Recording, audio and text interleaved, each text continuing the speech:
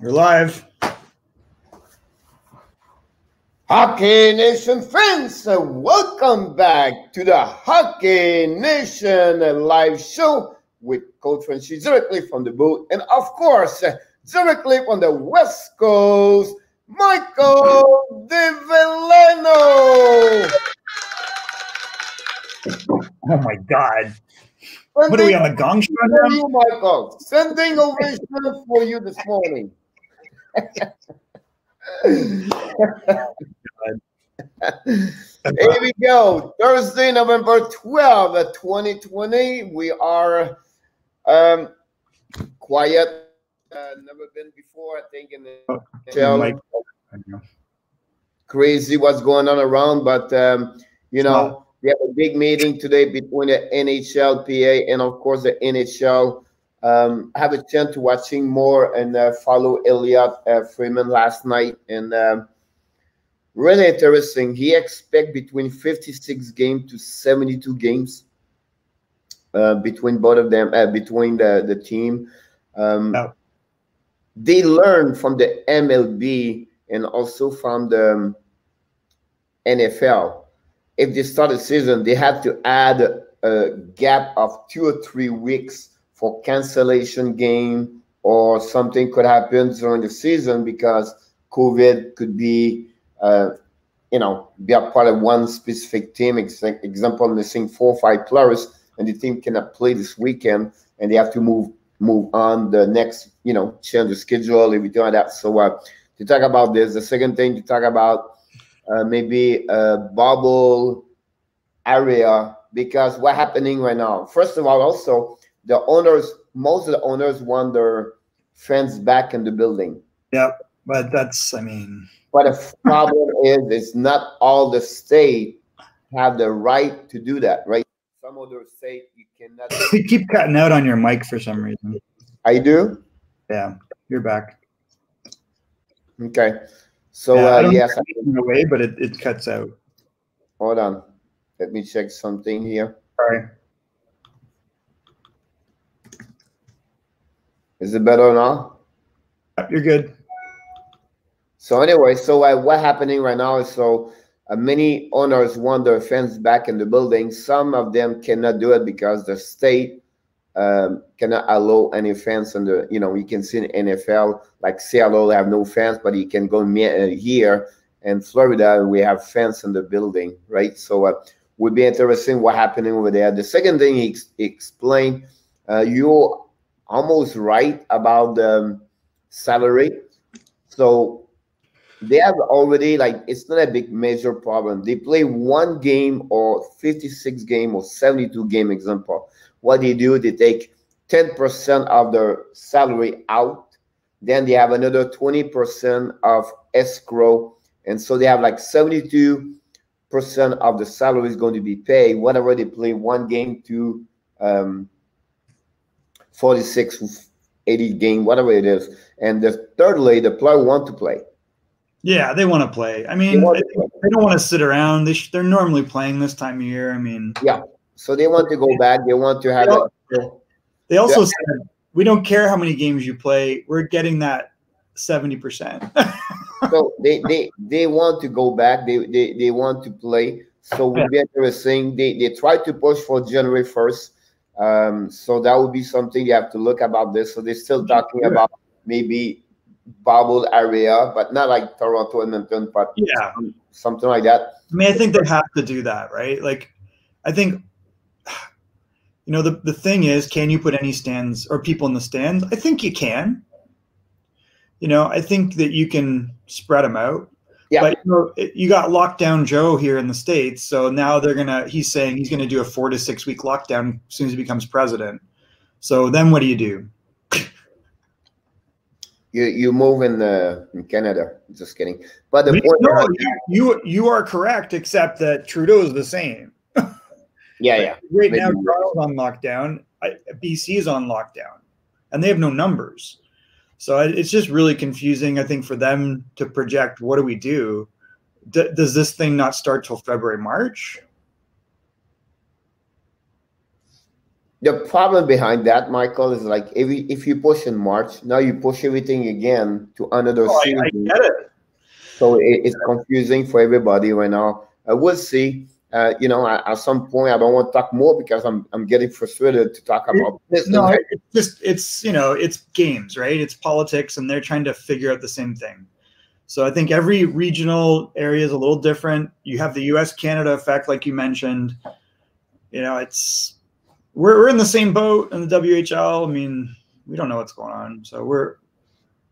Yeah, I want to give you a list of the free agent right now on the board, and I want you to give us a little bit like what you will do with those kind of players if you have a chance to sign them, or if you would like to sign them.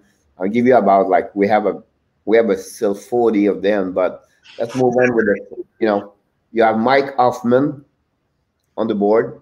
He's a very consistent point producer. I think he's obviously got to be in a supporting role where you can still play him top 6 on power play.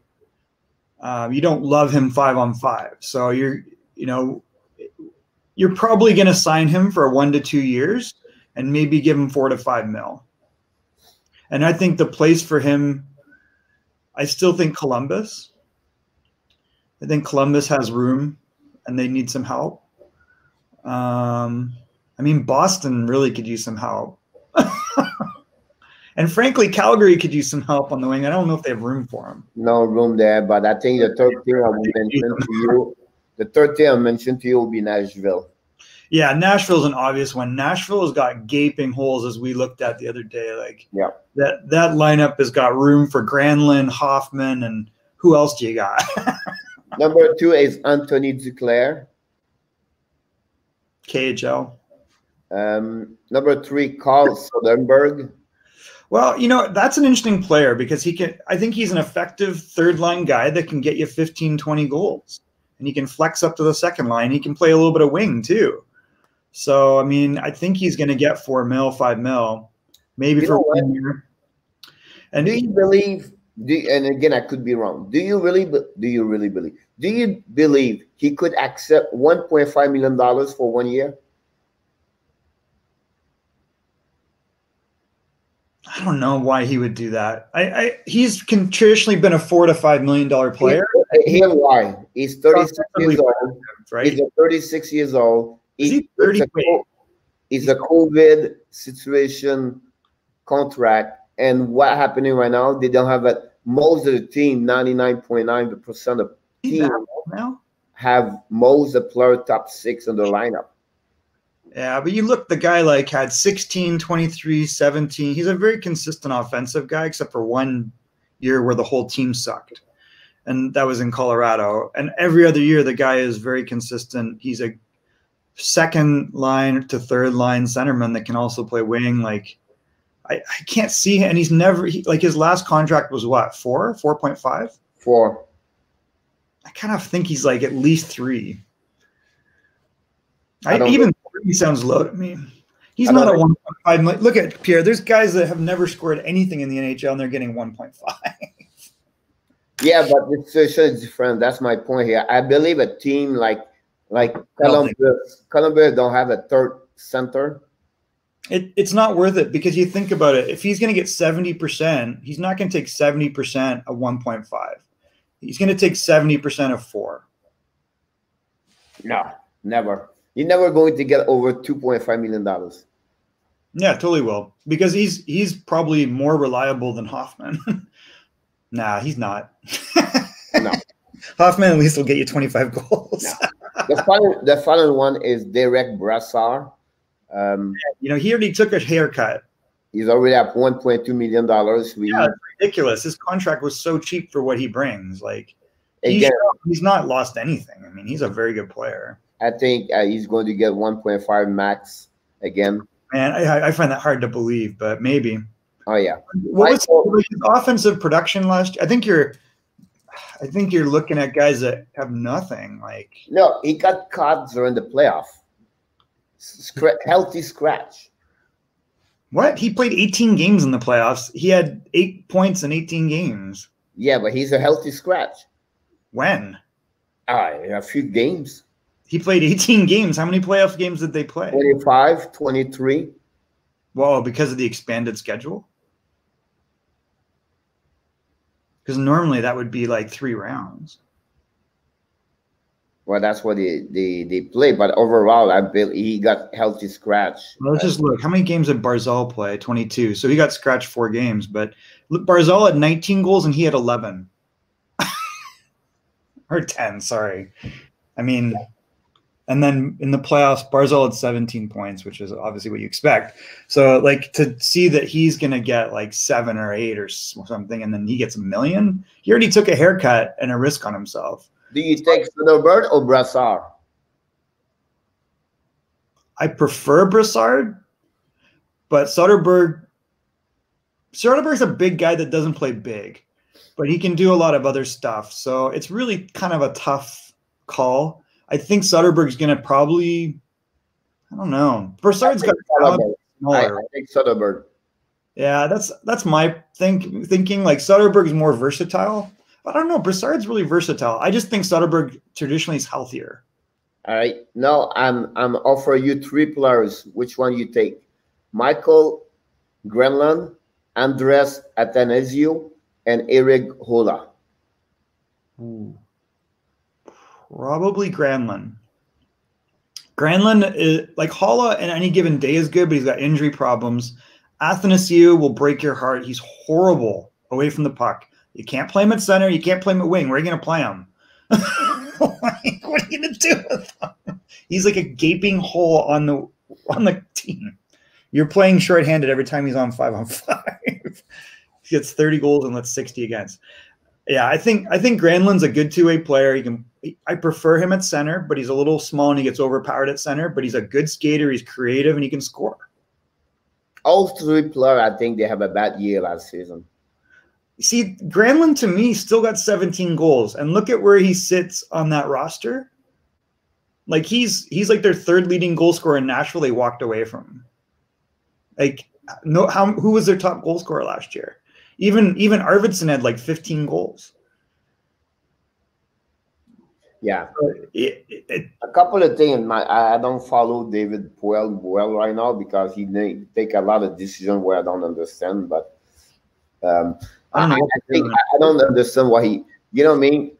I don't like the coaching change. The coaching change to me made no sense.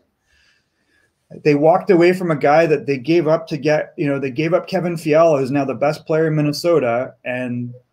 So there's something weird there where players weren't getting opportunity. You see, Granlund's always been a 50, 60-point player, and now he goes to Nashville and suddenly can't get a sniff. They're not that good. No. Yeah, I don't know what's going on there. Maybe there's a plan that we don't know about. But okay. The next one I will say to you is Michael Frolik, Corey Perry, or Brian Boyle. I kind of lean Boyle. Corey Perry, I don't feel is going to get you points. He's going to be a pain in the ass. He's going to be cheap. Boyle's going to be inexpensive, but he's a monster. He can take face-offs. He can score a little bit. I like Brian Boyle even at his age. To me, that's the guy you go for. Okay. What was the other one? Corey Perry, Michael Frolik, and Brian Boyle. I think Frolik's kind of had his best days, which they all have, but I think Boyle is still kind of the player he was like 4 or 5 years ago. He's just big, plotting, but he's so big and he can win faceoffs and kill penalties, and you're not going to do too much on the ice with him there because he's so big and he can score too. Yeah, I agree with you with that one. Let's go with 4 right now. Connor Sherry, Riley Sheehan, Devin Shore, and Melker Carlson. Ooh. You can only pick one? I think you could get any of those guys for $700,000. You know what? Sherry was $3 million. Sheehan was only 900. Shore 2.3, and Carlson 2 million. Those are guys that will take a haircut. I think Sherry showed last year that he's like going to flex between 3rd and 2nd line. He's not, his numbers were buoyed by Sidney Crosby, but he's still a decent player. You just got to have the right expectation. He's too small. He's fast. He can do stuff, but he's not going to be consistent. Riley Sheehan has no points in him, but he's gonna play fourth line, and he can anchor the fourth line, and he's just gonna be a great two-way player. Shore's okay, you know, he's similar. And then what was the other one? I think that's the one I was thinking of. Dobson, Shore, Sheehan, and Karlsson. So Melker Karlsson, people don't really know much about him, but he's one of these guys that I don't get what the hell San Jose's doing, because he could be there for really inexpensive. He's not going to get you big points, but he's not going to hurt you 5-on-5, and he can kill penalties, and he's a good energy player. Like, to me, that's a guy that can be really useful in a lineup, and you probably get him for $700,000 or $800,000 right now. Yep, I agree. Under 4, I really like Karlsson. I kind of do. If you could only pick one of them, he's not a centerman though, so I can understand why you might look at Riley Sheehan if that's what you were worried about. And Riley can play wing, but he's not going to get you any points. I mean, yeah. The next 4, and that's a little bit. One of the two are maybe not the same style of player, but they are like 30 years old and older. Michael Grabner, Matt Martin, Brett Ritchie is only 27, but I would put him because of the side he played. And then I'm going to add Mikkel Borger or Borger. He played for Ottawa and. Boddicker is junk. Boddicker is like falling off. He's got big contracts and sucked. Like, he's been terrible. So I think he's already gone, isn't he? He went to the Swedish league. Why, he's still there, but I think he should stay there. He's not meant for the NHL anymore. He doesn't go to hard areas. He's just overrated. Everybody knows he's done, I think, but nobody's going to spend money on him anymore. He's already cut his retirement. What do you do with Ritchie, Martin, and Grabner? Not Ritchie. I don't trust Ritchie at all. He's not a great skater, and he's big. I think Grabner's got use as a third-line guy that can get you shorthanded goals, and he's the fastest skater in the NHL maybe. Like, he can get breakaways if you use him correctly, and he's good in shootouts, I think, too, right? Yeah. So he's a useful utility player. What was the other guy Martin. See, Matt Martin's really interesting. He's tough. He can score a little bit. He really was a big part of that Cizikas line. So I think it's a toss-up. Overall, you like Martin because he's an unusual player. He's a tough player that doesn't get penalties, and he can contribute a little bit offensively, and he scares people. I agree with you. I think I will take Matt Martin between those players. I think that's the right choice. I'm going to finish with 4 more, and then we'll go move on after that. Colin Wilson, Marcus Grenland, it's Justin Abdelkader. Nope. And Vladimir Sobotka. Nope. And those players, Michael, they have over $2.5 million to $4 million. I wouldn't take any of them. What was the second one after Marcus Grenland? Yeah, you know what? You could get Marcus Grenland for $700,000. That's Mikhail's brother. You get them both. And Marcus is a good fourth line energy guy. And he can score a little bit if you put him in the right situation. And he's just like got a good motor. He doesn't stop. He's not as talented as his brother, but he's a good little speedster. You can get him for 700 G's, then he's better than the other 3. Yeah. I think something like, don't know what happened with him. Colin Wilson can't skate. He had a couple of good seasons with Nashville at some point. His wheels are not like the NHL got faster, and he was already average. Yeah, but I think that the 4+ I mentioned to you, the Grenland is only 27 years old. Yeah. Justin and Vladimir, they're over 34, 35. I think you can get better player on the all the player we have on the list right now. I don't see really. Sabarka can be useful, but he's been overpaid. Never met expectations. He can play center, play wing, but every time you've given him opportunity, he can't deal with it. So the Colin Wilson thing, the other thing I was going to mention is I don't know personally the details of this, but he looks like he's too heavy. And maybe it's just the way he skates, because he's a heavy skater. Maybe that's part of it. But he just looks like he needs to be faster. I mean, he's not quick on the puck. And I'm going to finish with 3 more because I just find those 3, and then I will be surprised. I'm sure you're going to get. But I want to talk about Trevor Lewis. He's maybe the oldest one of the 3, but he's on the right. He's UFA. Then Frédéric Gauthier, and then the last one, Drake. Is it Gagliola? Caggiula? Yeah. Caggiula I don't get. Like, he can score. He's small, fast. He can play third line role, and he can get you 12, 13 goals. So I kind of like him. The guy that I was thinking of was 9 goals last season with and look at his years before. Like, he's pretty good offensively. He's one of those guys that came from the Union team that won with Shane Gostabert and the NCAA. Like, I kind of like him. He's cheap. You could get him inexpensive, and he'll get you 12, 13 goals from the third line. And you can flex him up. He's shown he's fast. I think he's the best of those. What was the Frédéric Gauthier and Trevor Lewis. Trevor Lewis. The one that I thought you were going to say was Kyle Clifford. Which one? Kyle Clifford. I would really think about Cliffy if he was in that mix, because I think I don't know. Do you think I think he's kind of better than Lewis at this point. Yeah. And they're probably same money. I mean, he's not going to cost you much. He's tough, and he can score a little bit.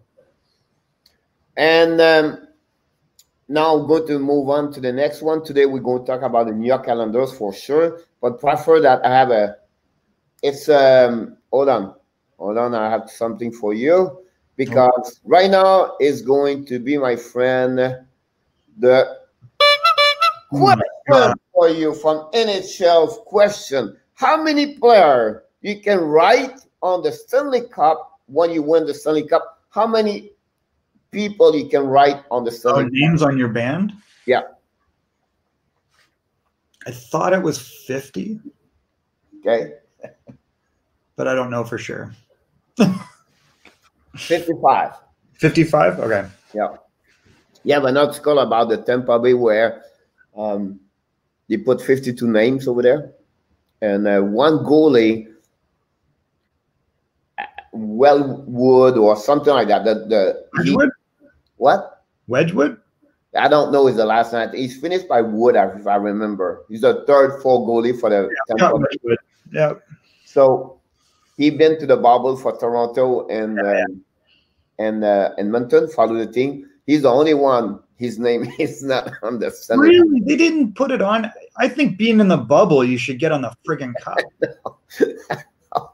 So they talk about administration people, Michael Peterson and Sylvia Kowalski, Rand Bellick, and then you talk about the equipment people, Jason Berger, and the mid-skull staff with Mike Poirier, Christian Rivas, and Brendan Rodger. And then you talk about the coaching. Wedgwood doesn't get on the cup for that.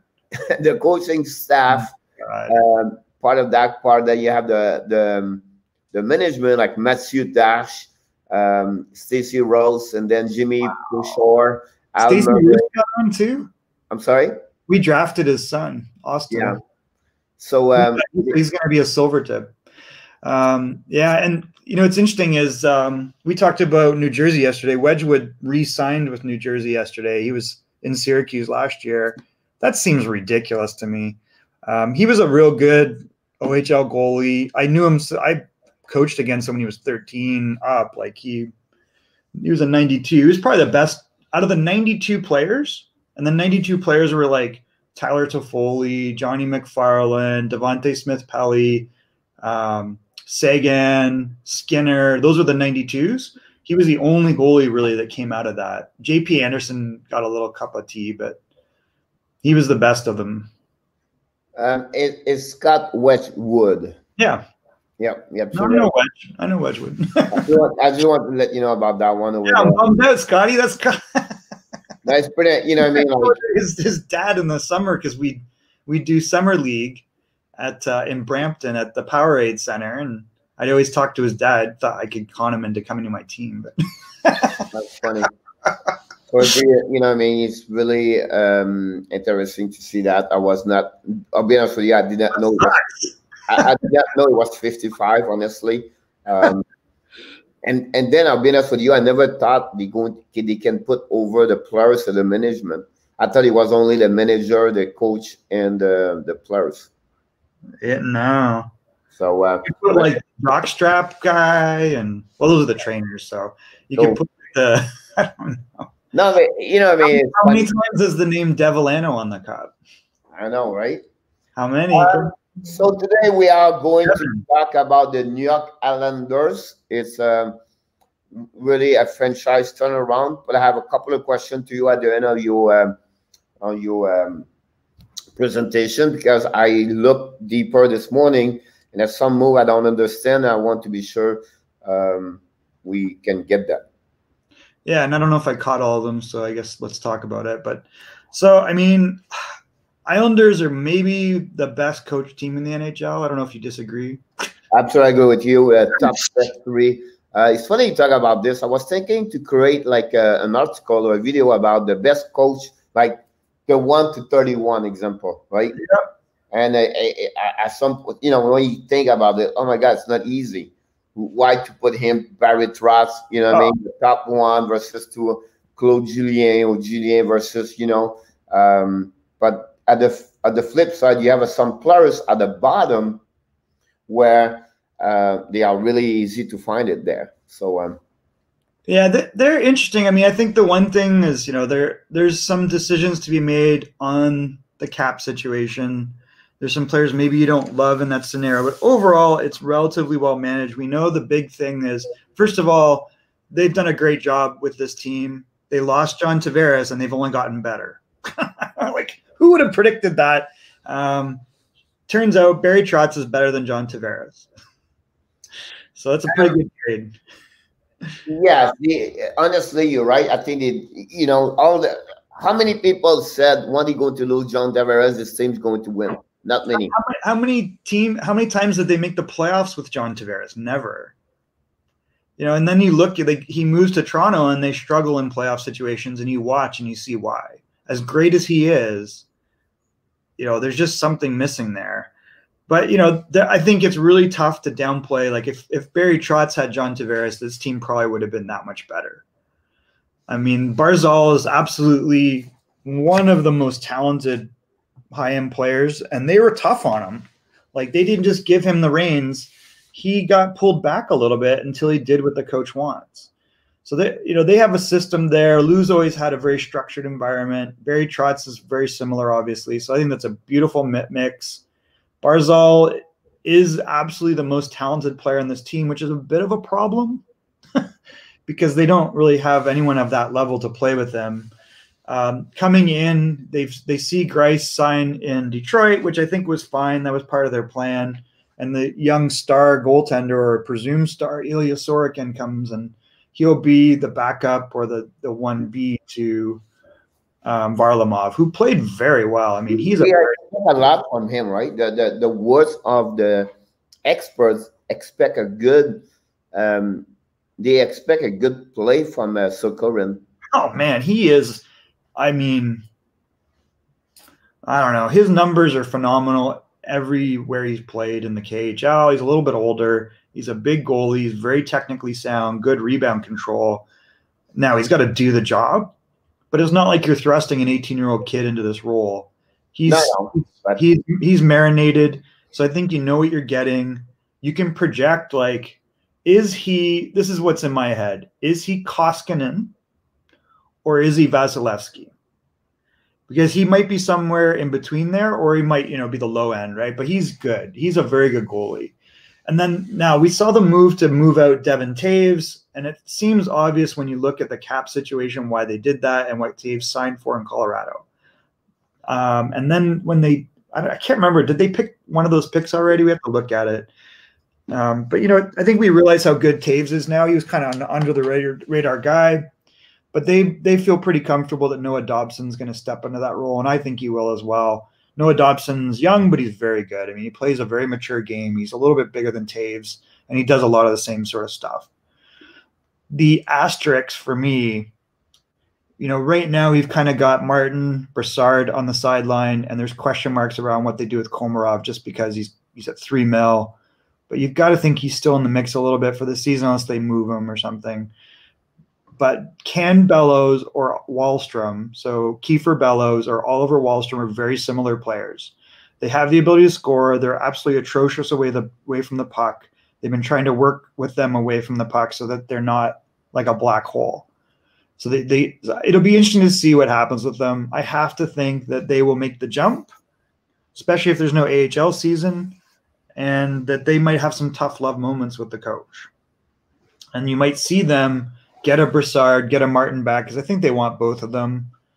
And, inexpensive guys that can be relied upon 5-on-5, kill some penalties, and contribute a little bit offensively. And in the case of Martin and Komarov, they got some sandpaper. So, they don't have – you look at the upside, it's like Sorokin is a guy that you project at being able to be an excellent backup that maybe can become a number one in the next year or two. Dobson's a guy that can play top 4 minutes. They re-signed Ryan Pulock, which was probably a very good move. He's a guy with a big shot, plays big minutes for them. He's a real good D. I don't know if he's a traditional number one. My feeling is he's more kind of like a 2, but on this team, he's probably the best defenseman they have. I think in the playoffs, we saw what maybe most people don't get to see, which is this team plays a very structured game. They have guys like Anders Lee and Brock Nelson that are maybe not, flashy players, but they do a very consistent, effective job at what they do. Anders Lee is very dangerous around the net. He's impossible to move. He's like a mountain man. And Brock Nelson's a big centerman who can get points for you in a bunch of different situations. Josh Bailey, this guy, we didn't really give him a lot of credit, but he's a very good playmaker. He can score a little bit, and a lot of pucks go through him. I'm not a big fan of Eberle, but he's going to be the guy that plays on Barzal's wing because he's the closest to being able to play at that level. And then you see, they lose a little bit with Devin Toews. You've got to project that Dobson will probably get 20 points to take, some of the sting out of that. Leddy is what he is, right? He's a 3-4, exceptional skater, but the coach is always going to have to rein him in. Cizikas is I don't think people understand why this guy's so effective. He can play in any situation. He's always on the puck. He's a great little centerman. He's just a gritty guy that people love. He can get you some goals. He's a 15 goal. The problem with him, I would say to you, is his injuries. This year, yeah. Because he had the injury in the playoffs and he was injured in the season. But he did not play any full year since 5 years. That's a bit of a challenge then. He's not a big guy, right? He plays like he's 6'2" and he's 5'10".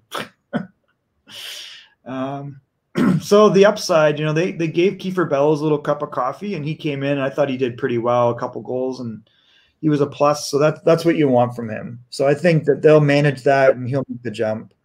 Can you put the screen bigger? Probably not that easy, no. No? Okay. How about that? Better. Yeah.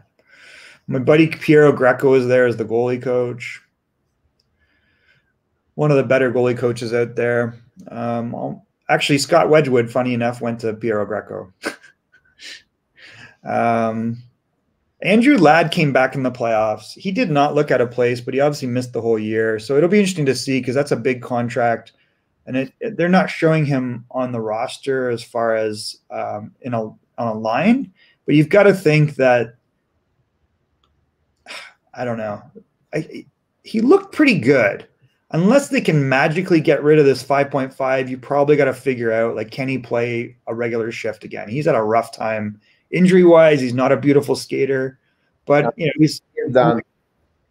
Is he gone? Did they buy him out? No, but my point to you, Lamb, he did not do anything since 2016. Yeah, he's past his prime. And even in his prime, he was never a great skater, but he could get you points, and he was a good, tough, strong player. So I don't know, does he get more than 4 games this year because he was hurt all year, right? You've got to project. The other guy I don't really know much about is Simon Holmstrom. So I don't know if you know much about him. He was a high draft pick last year for them. They've had a weird thing. And they signed Austin Czarnik, which I thought was interesting because he can actually play a little bit. So, he might be a guy that gets some, we're not really projecting, but might be able to flex into the lineup. Bodie Wild is interesting. I don't think he's ready yet, but that could be a player. And then Sebastian Aho, we know, can step in and pick up some kind of third pairing minutes. I don't know if he flexes up beyond that. So they're an interesting lineup. They have very good balance. They're very structured, and they give everybody an opportunity. They obviously this is the best thing you never did since we do that. We can finally see the name of the players. Oh, because I zoom in. It was always because before it was like too hard. Like right now you can see perfect. Yeah, I should have mentioned that. I really like Pajot. I think he played very well in the playoffs for them. I don't think he's going to get the 25 or 27 goals that he had in Ottawa, but he'll be really good. And especially if they do flank him with the young guys, I can't see having both these guys on the same line. To me, that's really going to be weird. Michael Del Cole was such a high draft pick, but he's carved out a role for himself. He's just not going to be the 20, 30 goal scorer we all thought. I think for what you're missing there, I think you're missing Komarov. Komarov and Brassard. And I think you're missing also and I think they'll re-sign Martin at some point. Yeah, but I think you're missing Johnson. He played a couple of games. True. Yeah. It's hard to – I don't know how many – they have depth, right? Like they got guys like Johnson. They have Andrew Ladd'll do something. I don't know what. They're not going to pay him $5 million to sit around and do nothing. I don't know what the deal with Thomas Hickey is. He didn't even play last year, did he? Is he hurt? He was hurt. He was on the long term or something. Yeah. I don't know what's going on. I don't know the situation there, but I think he's kind of past playing in the NHL probably. Boychuk, is getting expensive, but they don't have very long to ride that out. What's that? Go back on your depth chart. Where, here? Your depth chart, So you mentioned about the forward. Let's finish with that part of there. Now you're missing Komarov. Yep. Johnson, and you're missing also I think Martin fit well, and you could also add Brassard there. No, I think they'll eventually sign Brassard, is my guess. So like the third line, I don't think so. Bellows and Wahlstrom be there. I don't think that they'll get a full season. I just don't see it. I can't imagine it. But right now, these Komarov's under contract. These two guys are not, obviously, and Johnson's under contract. But you've got to this guy's 21. At what point do you bring him in? They gave him a cup of coffee. He went through his apprenticeship. He's got to play. Just curious, Michael, between Bellows, and I'm sure you have a lot of fans that listen to us about, like myself. Who do you believe between Wahlstrom and Bellows have more potential, or you think they are more ready? Or it's really tough to say. They're very similar players. I think Wahlstrom overall is probably better than Bellows. Bellows has got one skill. He can really score and shoot the puck. I don't know what kind of I never thought he was a player that was in great shape. And frankly, I thought the same thing about Wahlstrom. Wahlstrom's skill level is probably a little higher than Bellows, and he's a little quicker. So I have to think. Both of them came from the USC program. What's that? Both of them came to the U.S. National Development Team. Yeah, exactly. And their first round pick. Wahlstrom was the weight with, remember, Noah Dom. Way higher, though. Back to back, right? Yeah. I think Wahlstrom is probably better. Bellows might be a little bit ahead of him, but not much, just in timing. I think they're very similar players with very similar upside and very similar risk. But I think overall, what does that translate to? I don't know. If you put a Wahlstrom with Barzal, I think that's a better fit. I can't see Kiefer Bellows ever playing with Barzal. By the way, Bellows is Brian's son. Yeah. Yeah, that's his son. One of the best players in the NHL. He was a great player. Second overall draft pick or first? He was there with Minnesota. Played for Montreal, but he was like, woof, he can score. He was a good player, man. Oh yeah. He's not his dad, but you know what? Let's see. I mean, he was a great offensive NHL player. So he was drafted what? I can't remember if he was first or second. Second overall. So you think about that, like that's who was ahead of him? Was that the Lemieux draft? No, that was way before then. It was Kluzak. Oh my God. He would have been so good, but man. After following him, it was Gary Nellen. I know, isn't that crazy? And look down, there's better defensemen though. Check that list. You're going to be scary. It's crazy because how many of those defensemen's career were cut short by injuries? Gary Nellen, Ron Sutter, Scott Steven, number 5, Phil Osley, number 6. So I want to let's see. There's the one on that list. So Andreychuk was in that draft. Dave Andreychuk, number 16. Patrick Flatley was injured all the time. 17, 18, Cam Denico. You know, and then you talk about Pat Flatley. Yeah, always injured, but a good player. He was a really good player over there. So I think that was an interesting draft, but the best guy, look at who was at pick number 36 was Thomas Sandstrom. Yeah. That was Doug Gilmour was in that draft too. And he's in the 7th round. But think about it. Gord Kluzak goes first, right? Bellows was absolutely a great player. But the guys that went later, Andreychuk, Housley, Verbeek, Scott Stevens. Gary Lehman. Can you imagine if Gary Lehman was in that? Can you imagine if you drafted Gary Nyland and you passed up Scott Stevens? Pat Verbeek, Kevin Dinnan, Dave Reed, Dave Ellett, Yul Samuelson, Tony Granato, Dave Ellett, Bob Rouse, my old buddy Mike Huff, Ray Ferraro, Bob Rouse was in there, Corey Millen, Avison. Yeah, it was interesting. Gord Kluzak could have been. Was he in that draft too? Round 6. Wow. Followed by who? Tony Granato. That's what I was saying. Granato, like. Do you want a better one? Round number 7. What was 7? Doug Gilmour. That's what I said. The first one. He had the most points. He had 1,400 points. He was the highest scoring player in that whole draft, and he was drafted in the 7th round. The second highest was Andreychuk with 1,300 points, and then Housley was 3rd at 12. Kelly Miller. I know, yeah, another good player, right? Like one of the Miller. Over 1,000 game in NHL. Oh yeah, he's a good player for a long time. And it's funny he was part of the trade to get Bobby Carpenter, wasn't he? I think so. It was Kelly Miller, Bob Crawford, and Mike Ridley for Bobby Carpenter. He had a lot of good year with Rangers and Washington. Well, mainly Washington. Yeah. Yeah. Was he the captain in Washington? It was those years with Mike Garner, right? I'm not sure. I think he was.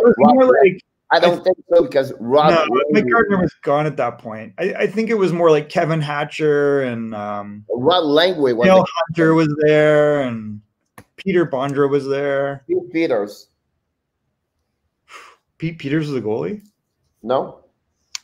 Don, they kind of cycled through some goalies during that. Kolzig? No. Eventually. Yeah, Kolzig eventually came in. Jim Carey. So Len Way was there. Dale Hunter. Dale Hunter was definitely there. I don't know about Langway.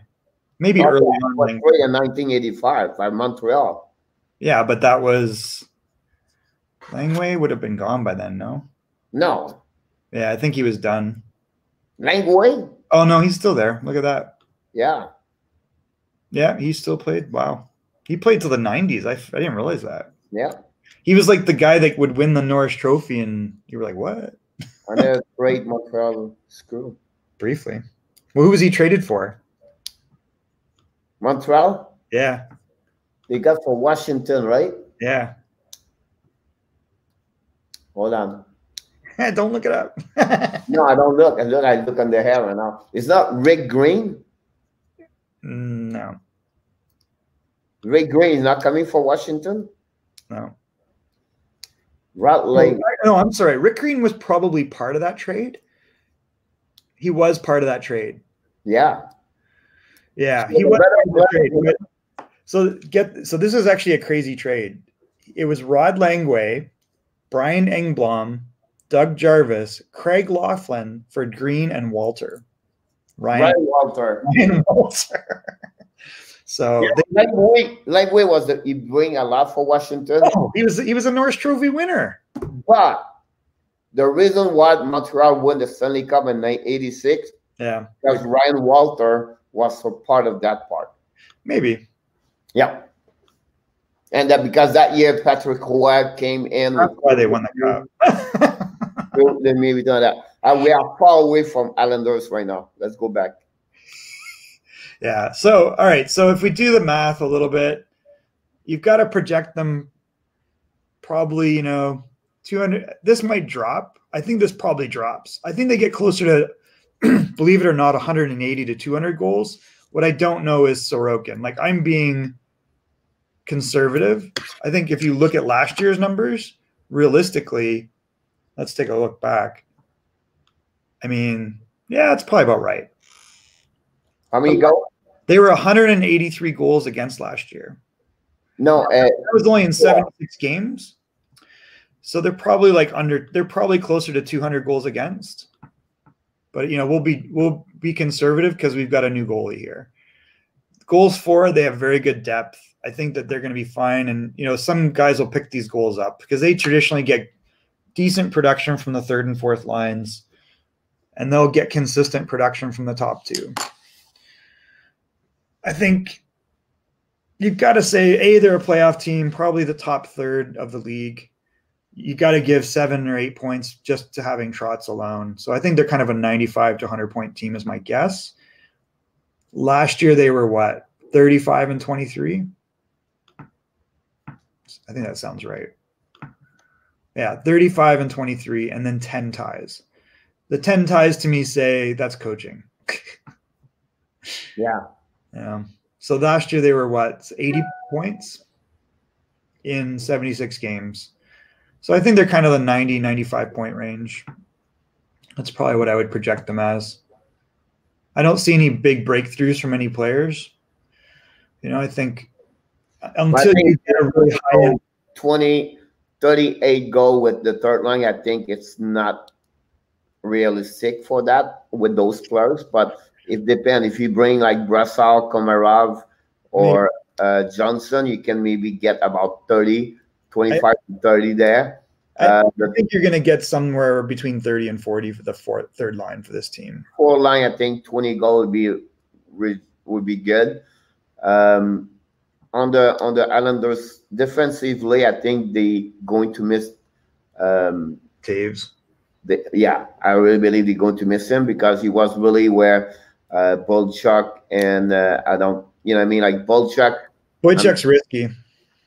So I'm not sure what happened with him, but still, they have the good four line, top four. I think maybe Mayfield we drop a little bit, or Lady we drop a little bit, but overall, I think ideally you're right. I think ideally, I don't know if I think Dobson moves up. Boychuk, we don't know. We'll see. Hopefully he's healthy.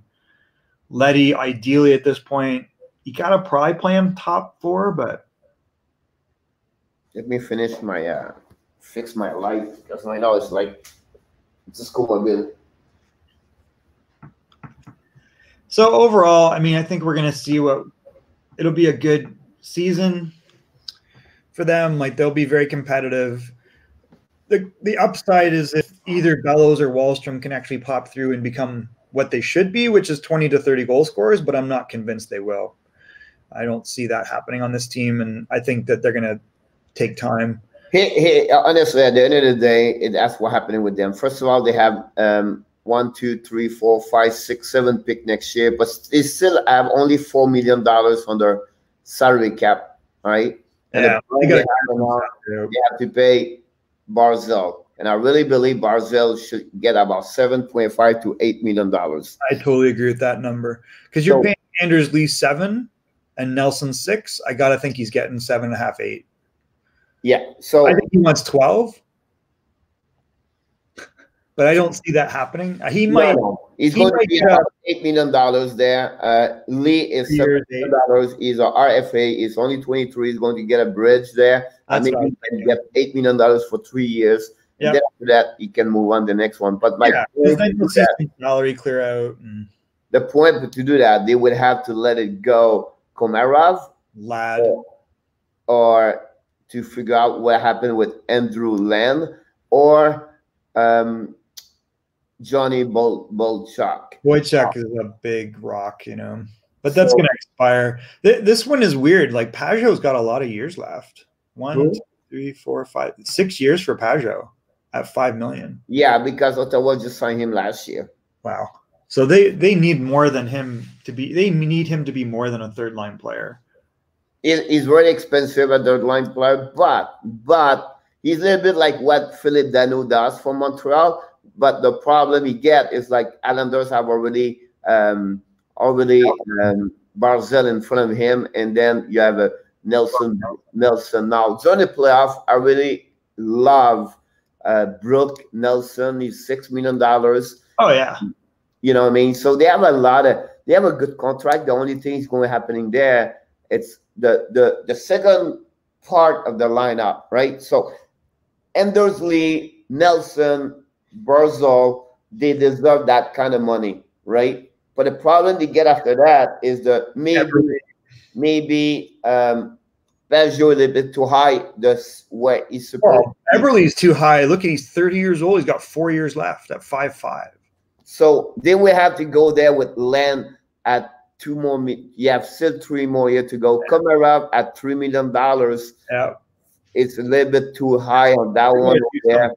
They have a good deal with Beauvillier at 2.1, but next year the RFA is going to be trouble. And then look, in 2 years, not this year, and 3 years, honestly, they have the top 4 player UFA, but Iki is out. Boychuk be out. They got some problems, Pierre. I mean, look at this. So you got a 30-year-old Anders Lee. 1, 2, 3, 4, 5, 6 years left. That's $7 million. If he stops scoring goals, you got a problem. Now, I think his game is not dependent upon speed or skating, so it shouldn't deteriorate too much, but you don't know. He scored so far. He deserves that. Right? Like you got 20 goals. You got 35. That's a risk, right? Nelson, he's 29 now. But again, he's on his prime, so it's a good contract at $6 million. As long as he keeps,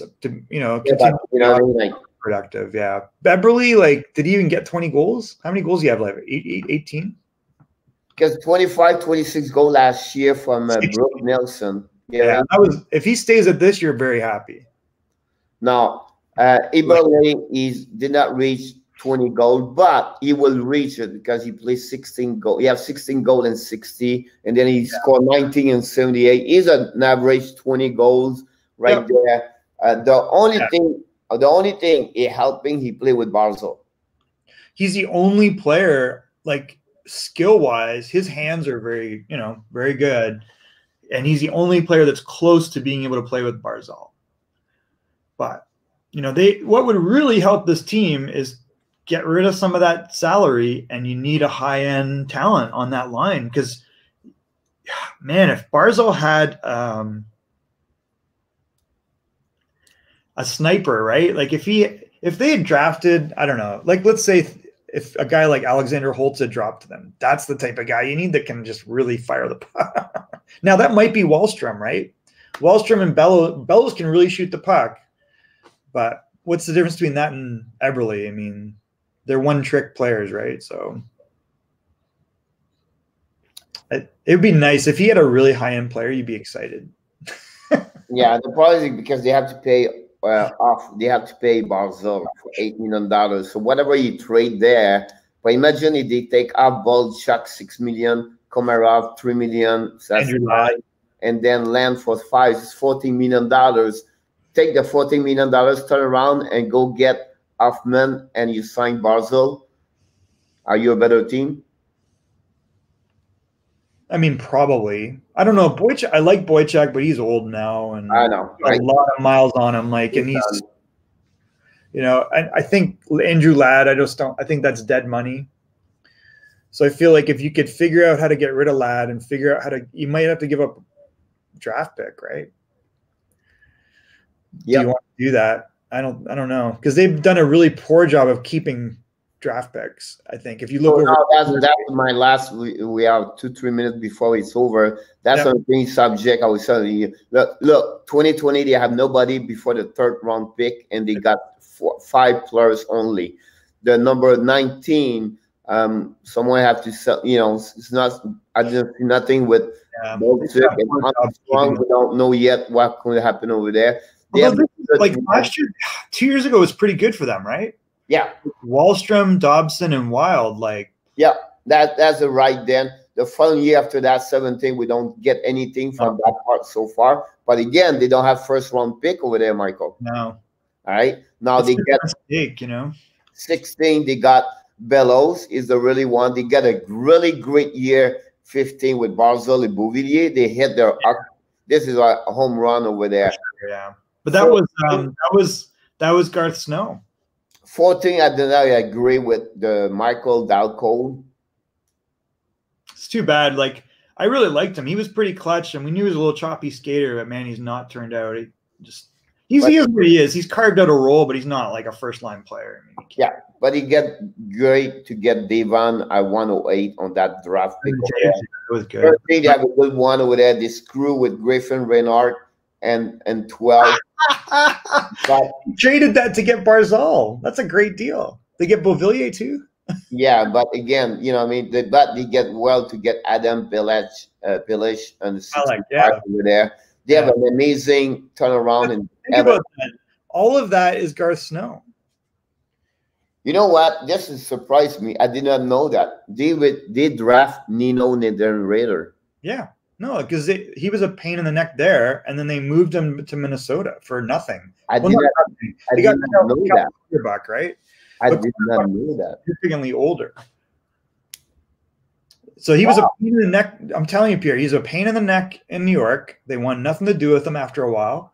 Them to Minnesota, same nonsense. And now he's in Carolina, and they're burying him too. They did well the early 2010 draft. But the last 4 years, they struggle a lot. Yeah, those are the bars, like, because that's when Garth Snow actually did an okay job for what he had.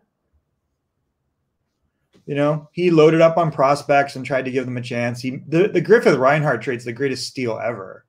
Like, but we always remember the Islanders with Rick DiPietro. Yeah, true. And so a fun fact that you know that Jimmy Devellano had 3 cups with the Islanders. And then who's the second one? They did very bad contract after that. I don't know what you're talking about. When they did bad with DiPietro. Oh, friggin' Yashin. What? Cashin Yashin. Terrible. Alexei Yashin. Oh my God. That was the Mike Miller. Yesterday, Michael, we talk about sometimes GMs, like, because they make 1 or 2, 3 bad decisions, it can affect the organization for years. For sure, yeah. And that's happened there. I really struggled for years because DiPietro, because this is a first overall pick, right? And then the UFA, I believe it was the UFA with Alexei Yashin from Ottawa. Oh, they traded Spezza and Chara. True. Here's Chara. Here's Spezza. Give us Yashin. They signed a silly contract for a guy that was so soft and not team-oriented. Wow. And that was what was painful about that. I mean, that's terrible. Yeah. And the DiPietro one was a cluster too, because they had Roberto Luongo. He had just probably got to 40 or 50 games in his career. He was just getting ready, right? They trade Luongo, Vancouver, right? For Trevor Linden. And they traded somebody else with them. I can't remember who it was, but I can't remember if Kavasha was in that deal. And then what they got was so they could take DiPietro first. And they could have taken Danny Heatley or Marian Gaborik. Wow. Is it the time was the Chinese guy was the owners? It was only like 20 team and the youth trial and the minor. I don't know. They went through some real tumultuous things. Is it Wonk? Well, Charles Wong still owned the team up until 2 years ago.